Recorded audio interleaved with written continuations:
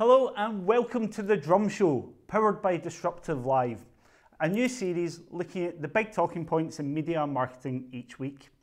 I'm Stephen Leptak, editor of The Drum, and joining me on the couch this week to take a look behind the headlines, we have influencer Emily Roberts, who is also known as the Lipstick Fever on Instagram, Lucy Robertson from influencer business SeenConnects, and Andrew Canter, who runs the Branded Content Marketing Association. But first, let's quickly talk about some of the stories that have been making headlines this week. Her outfit is totally inappropriate. Whatever.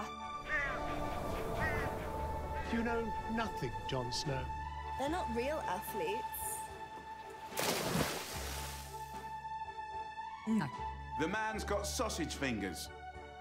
So first up this week, Channel 4 has hit back at viewer complaints with a star-studded ad that brings to life some of the bizarre but genuine criticisms it's received this year. Featuring talent like news presenter Jon Snow and Countdown's Rachel Riley, the tongue-in-cheek spot has been widely praised for taking on the trolls. It was developed in-house by 4 Creative, which wanted to show how the broadcaster was set up to provoke debate and take risks. If you have anything to add, you can send your gripes to complaintswelcome@channel4.co.uk. We all know the ad industry loves a moan. Elsewhere, Publicis Group's spending spree has continued with the acquisition of US marketing agency Roxa, I think that's how it's said, for an undisclosed sum. With 320 staff and clients including Samsung, Vans and Verizon, Roxa was the industry's largest independent women-owned agency. It will continue to be led by founder Jill Gualtieri and president Gina Smith in its new home at Publicis Media. The deal comes just a month after Publicis closed its $4.4 billion buyout of the data company Epsilon. And in other news involving Publicis, Mondelez has chosen the French holding company and its long-standing adversary, WPP, to jointly handle its global advertising business. The snacks giant has previously worked with a plethora of agencies, including IPG, Dentsu and Havas, but said it now wanted to streamline its roster in the hope of improving digital ROI. Digitas will be the lead agency for Publicis, while Ogilvy and its sister agency David will do the honours for WPP. A select number of other outside agencies will continue to work with Mondelez brands, including VCCP, and that is kept the Cadbury account in the UK. Now, let's talk to our guests about some of the stories that have caught their eye this week. So thank you for joining us, first of all. Andrew, can I ask what story caught your eye and why? Thank you, Stephen. Yes, this was the mystery of the influencer and the Instagram motorcycle accident. Apparently, it was the most beautiful motorcycle accident ever taken place. This is an influencer called Tiffany Mitchell, who's actually based in Nashville, was riding her bike and unfortunately she came off. But the photographs that were published on Instagram, apparently they've been seen to be staged. And actually there was a bottle of smart water in the photos as well. So there's been a real issue around. I mean, Tiffany does say that the accident was genuine. And there's been a bit of a backlash really in terms of whether these were genuine or not. And I think that's really the issue now because, you know, in the early days of social media, the reason why influencers were so powerful is that they were normal people. They were just telling stuff you know, in an everyday sense. Now, this is really coming into question now about, is it real or is it not? So I think it's one of those ones that sort of captures the attention and is really interesting in terms of how we're kind of, the space is evolving. And I think we'll probably pick up on that in a couple of minutes, but what's the next story? So more on influencer extremes. So basically a deep dive was released this week into the subscription-based website OnlyFans. I don't know if you've ever heard of it. I hadn't heard of it before this week. But basically influencers can sign up and so can their fans. Their fans can pay up to $20 to $25 a week to basically access X-rated content of the influencers. So anything from the slightly risque, so a topless photo maybe of someone working out, to full-on pornography of these influencers. I went and had a little look a couple of days ago, and in a non-creepy way, and I didn't sign up, no. And I was quite surprised to see a couple of influencers I've actually worked with in the past are members on here. So I think it kind of poses the question, like, where do we draw the line now? You know, people are doing daily vlogs, they're showing up to hours of their day already online. We've kind of gone from like, friend me on Facebook, like my Instagram, watch my daily vlog, to pay $25 a month to watch me have sex. I mean, where do we draw the line? I think given the behaviors of Gen Z, the fact that they like prefer to have these kind of private, clandestine conversations, they have Finsters, which are basically fake Instants, so they have their main Instagram account, and then they actually have a fake Instagram account, which is private, and that shows their real self. So they're almost keeping that part of themselves kind of concealed, essentially. They're keeping something private, they're keeping something offline. Do we now start going backwards? Have we reached the peak? If you can pay to view the most private thing possible, where do we go from here? I would guess we're going to find out. I guess we're going to find out. And hopefully not branded content on OnlyFans. Oh, it'll come, it'll come. And Emily, what was yours? I suppose on a less extreme note, something that caught my eye this week was an article that was highlighting college students as influencers and these crazy high engagement rates, or I suppose as you guys call them, university students. So they're highlighting their engagement rates, which were upwards of 25%. And to put that in perspective, like in my world, influencers have, you know, an engagement rate median, I would say, of like, you know, anywhere from 2 to 5%, depending on what tier of influencer you are. So I just thought it was so interesting to think about this next wave of influencers that are going to come around. You know, what kind of influence they're going to have, how that's going to kind of impact the landscape. And a lot of them are pursuing social media influence, or kind of on the side of what they're pursuing as a career. So I think it'll be interesting to see, like, are these college students looking to become social media superstars, or do they see it as a way of life, and are they going to kind of go down both paths? So let's talk a bit more about what influencers actually mean to the advertising industry then. Let's start with yourself. When you're working with clients and brands, what is it you are personally bringing to them? Yeah, absolutely. So I've been doing this for 4 years now, and I started working with brands very early on, so kind of in the first year. And I feel like my clients and brands that I work with come to me because they know that they're going to get high quality content. So from the beginning, I made sure that you know, high-res images was my focus, and I would always deliver on that high quality content. In addition, consistency. So I have a background in digital media, so I'm pretty used to reading a brief and understanding like what a client's goals are, and I think as an influencer that is so crucial. So to have that background has been really helpful. So consistency, and then I think the last one, it might sound simple, but professionalism. So just simply being responsive with your brands and your clients, delivering on the assets, and being responsive. I think it goes such a long way. Being buttoned up, being organized, and then following up after a campaign. Sometimes I think we wipe our hands clean and we move on to the next campaign, but I think it's really important to take the time to make sure that you're delivering on results. And what are the metrics and what are the results that you tend to be asked for, that you show? So right now, I feel like it's all about views, story views. So if I am delivering on an Instagram post or a carousel or even a video, the brands can see all of the engagement. They can hop on Instagram, or they usually have their own third-party platform that they're using. They can see all those metrics. I don't necessarily have to deliver them. Often I will, just as an add-on. I'll do like a campaign wrap-up report, just like a one sheet, and show them all of the metrics. They always ask for story views because they can't see those. So screenshots of story views.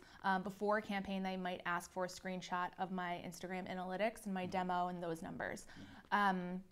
So those are sort of the main things. But what I try to do with clients is show them something they can't see. So that's usually story views, and then saves. So you can save an Instagram post and check on it later. Say if someone posts a recipe or something, you want to refer back to it.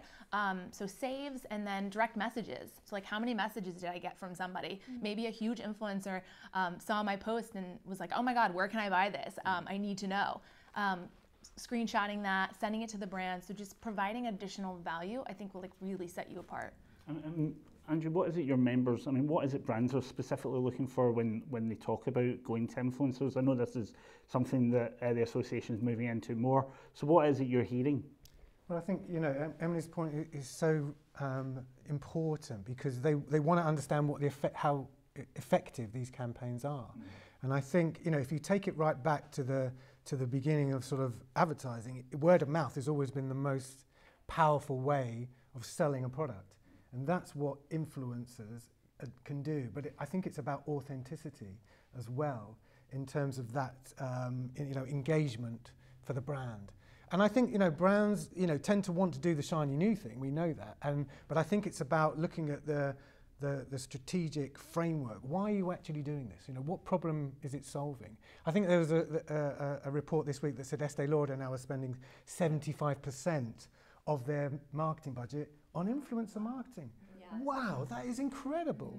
And obviously it must be working, otherwise why are they doing it? So what we're doing as an organisation is professionalising the industry using best practice. What we've done for branded content over the last 15, 16 years is what we're now bringing into influencer marketing, because I believe the brands want that in terms of measurement, effectiveness, and looking at what they should be doing in this area. I mean, Lucy, SeenConnects is an influencer agency, but where do you think that sits within the marketing mix? Is it PR? Is it social media? What is influencing? It's an age-old question. I'm going to look at it a couple of different ways. So there's data and there's content. So a social media team are going to be so used to kind of running tests, looking at the results. They know exactly what to look for in terms of the type of content that's going to resonate well with their brand's audience.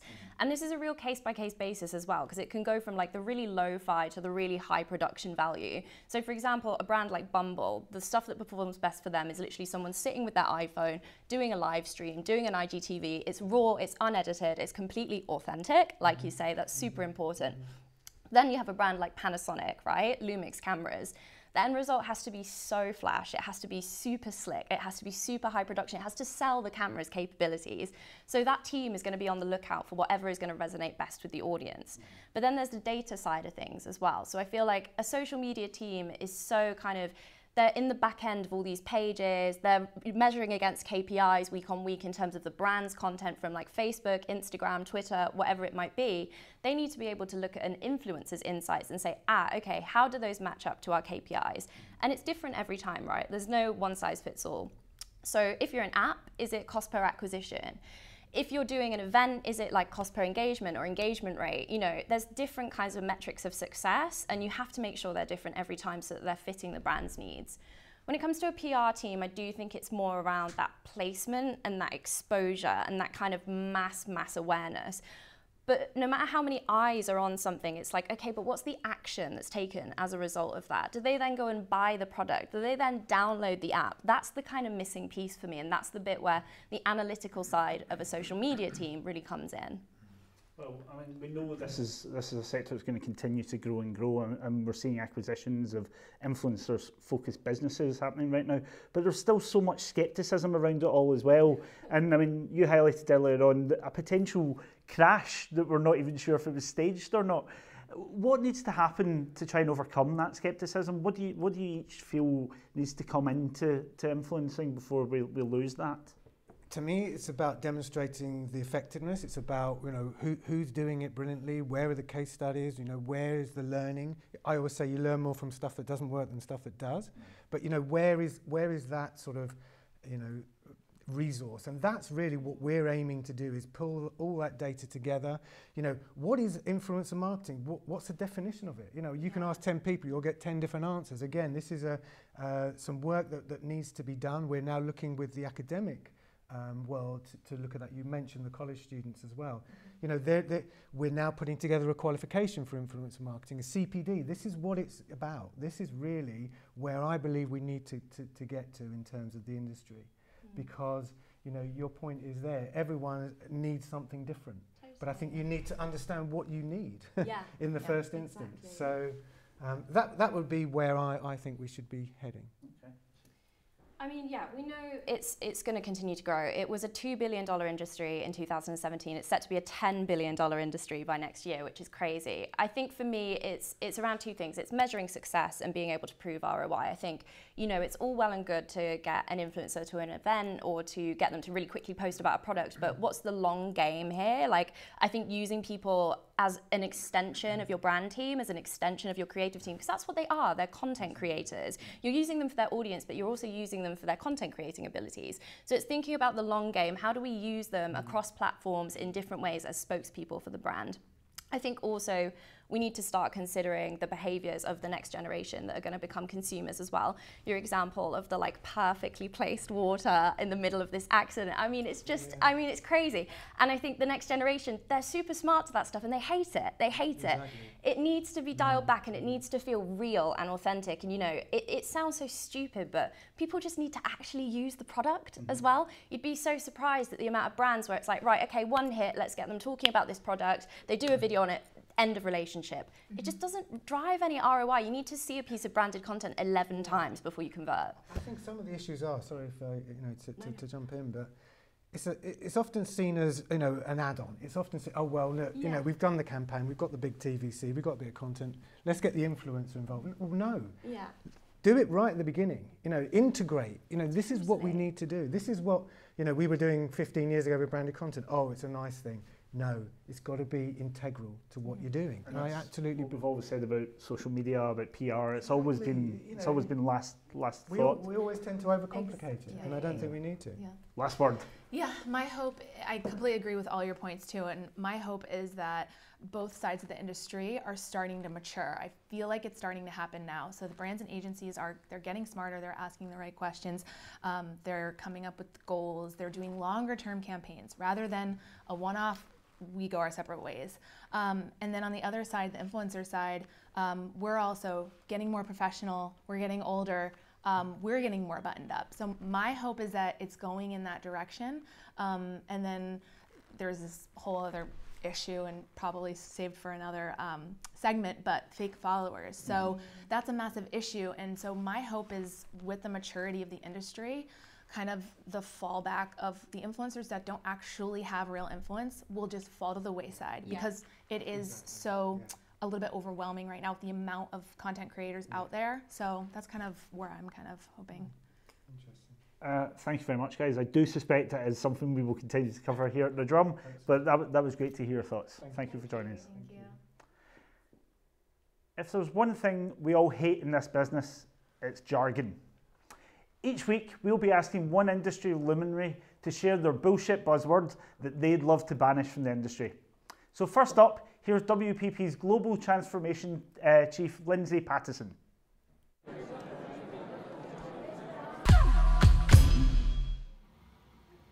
I'm Lindsay Pattison and my bullshit buzzword is paradigm shift, or is that 2 words?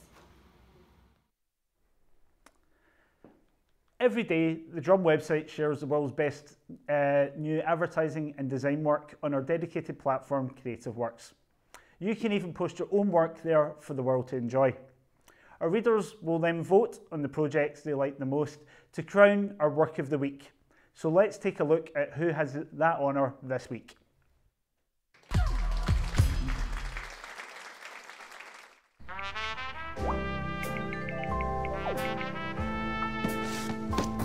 Hinge wants you to meet someone great. Even if it kills us. Because when you find the real thing, you won't need us anymore. Which is kind of the point. Hinge, the dating app designed to be deleted. So as you've seen, this week's Work of the Week winner is Hinge, with the dating app designed to be deleted, created by Red Antler in the US. So if you want to see more work, please go to the Drum's Creative Works section and vote for your favourite work. Submit your work as well, and maybe you could be seeing your work as Work of the Week next week.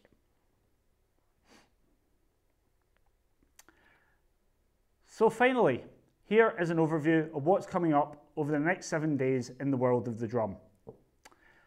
The deadline to enter the Drum Out of Home Awards and the Drum Advertising Awards will fall next week, with both ceremonies aiming to celebrate the best work taking place in each sector. More details can be found about both on the awards section of the Drum website homepage. Tickets are also on sale for the London annual conference Pitch Perfect, which aims to help agencies source new business and learn how to improve their working relationships with clients. The event will be held at Atmospheres on 20th of November, with the agendas of speakers due to be announced imminently. More details can be found on pitchperfect.drum.ly. And the latest issue of the Drum magazine has been released, taking an in-depth look behind the camera to consider what is next for the world of television and for new screens, new viewers, content breakthroughs, and what that all means for advertisers.